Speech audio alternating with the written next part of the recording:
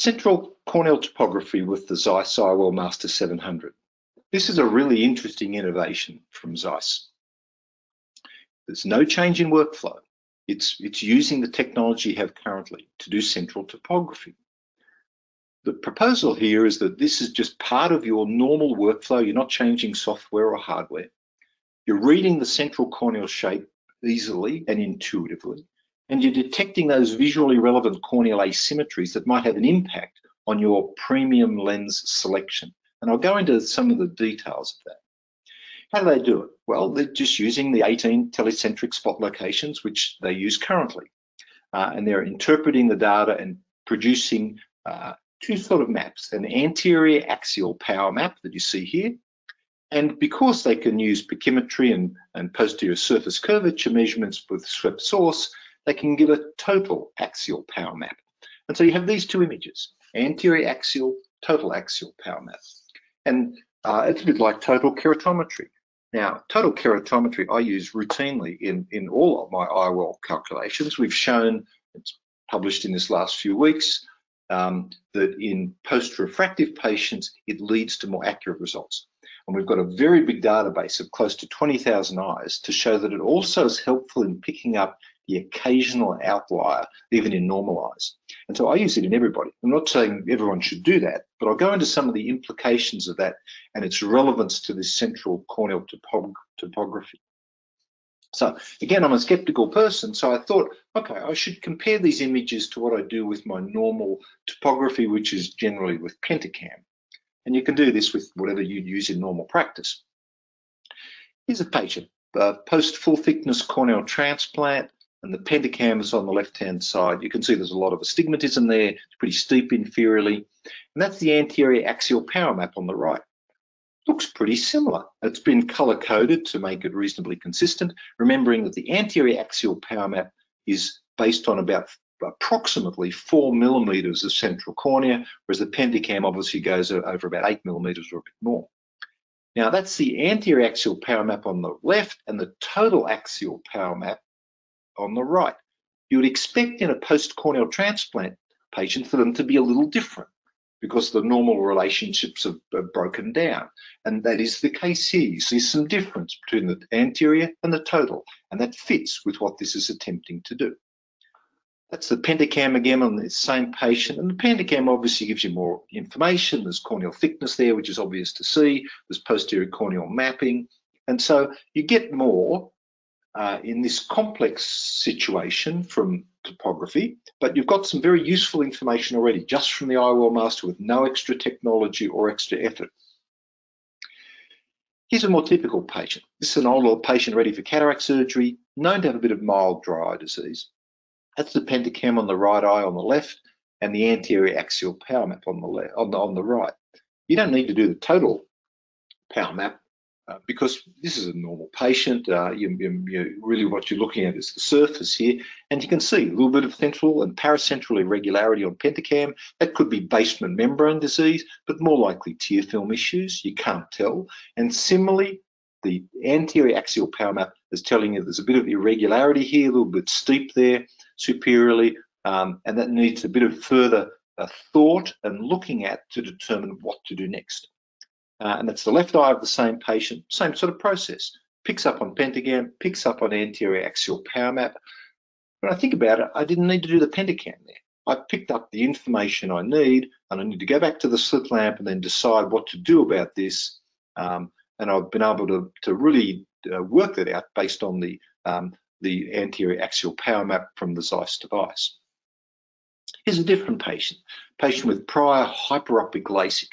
On the right, the Pentacam. It's steep, it's a bit irregular. Is that tear film or is it some irregularity from the LASIK? And the anterior axial power map's telling me more or less the same. Remember, it's over a smaller area, so you've got to get used to that difference. You're not looking at 8 or 9 millimeters of cornea, you're looking at about 4 millimeters. And in a steeper cornea, which this is, it's effectively a little bit less than 4 millimeters sometimes. Flatter corneas, it's going to be a bit bigger diameter.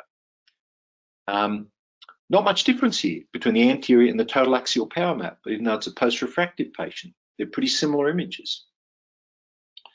And that's obviously the pentacam in the same patient's right eye gives you more information. You get the corneal thickness, and in that sort of eye, you'd probably want to have a look at the regular topography. Here's the left eye though, same patient. Wow, if you'd done you'd ignore the pentacam. If you'd just done the anterior axial power map, you think, oh, gee, maybe that's a decentered ablation. Is the patient fixing properly? And the pentacam gives you roughly the same information. Remembering it's a bigger area, but that does certainly look like a decentered hyperopic LASIK ablation. There's a difference here, though, between the anterior axial and the total axial power maps. Not a big difference, but there's some difference as you would expect. And that's the overall the pentacam image, and I think this was a decentered hyperopic ablation. Here's a different patient, again, a post-hyperopic LASIK patient. Again, I put this one up just to show you, you've got to think of this you've got to get used to looking at a 4mm area. So when you look at the anterior axial power map, you think, gee, maybe that's keratoconus, it's really steep down there, but that's not giving you the full picture here. So it is helpful in this circumstance to have a bigger area of analysis. As you can see here, this is maybe a little decentered, but there's certainly some steepening, but it flattens out towards the periphery, and you don't get that information from the anterior axial power map. You do need to go to a wider area in that circumstance. And again, just to show you the subtle difference between the anterior axial and the total axial power map. Now, this last patient, this last example, I think is interesting. This is a normal, regular patient, cortical cataract ready for surgery. I look at the anterior axial power map and I see there's astigmatism there, a little bit flat overall, but normal. I'd say that's a normal eye. You could put a toric IOL in there if other things being equal. And the pentacam is showing me more or less the same thing over a slightly bigger area. Look here though, the anterior axial power map in this normal patient is quite different to the total axial power map. And I think this is one of those outliers where it would be very helpful to do total keratometry in this particular patient. This is one where you might have got a refractive surprise using a toric lens if you didn't incorporate posterior corneal astigmatism. And you wouldn't have picked that up from the pentacam in the same way that it's easy to pick up by showing the anterior and the total axial power maps and the difference between them. And the pentacam doesn't actually tell me anything more that's useful. The left eye of this same patient, similarly, pentacam, anterior axial power map. On the power map, I can tell, yep, toric patient fits with the right eye. And again, a difference between the anterior axial and the total axial. This would have been a little surprise if you hadn't incorporated total keratometry, that is posterior corneal astigmatism. And so this is, you'd know this from just doing this screening test. Okay, this patient's good for a toric eye. Well, as I say, other things being equal. And in this particular circumstance, I might consider using total keratometry as part of my IOL power calculations. And I didn't really need to do this, which is the pentacam. I don't think it adds any useful information here. So I think my take-home message from Central Topography, having got myself familiar with it now, I try to answer these questions. Does it integrate into my normal workflow without changing things? Absolutely. And in fact, the staff, my good technical staff, look at this and alert me to things that I need to know about, just as they do with topography. Secondly, is it detecting relevant irregularities? It is.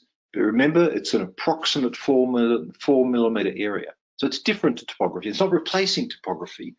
In some circumstances, it may mean that you don't need to do topography, but it's not replacing it. It's a really good screening tool to help you with your lens decisions. And thirdly, is it easy to do and intuitive? Absolutely. I think for technical staff and for you, it's not going to be an issue. So I think it has its place.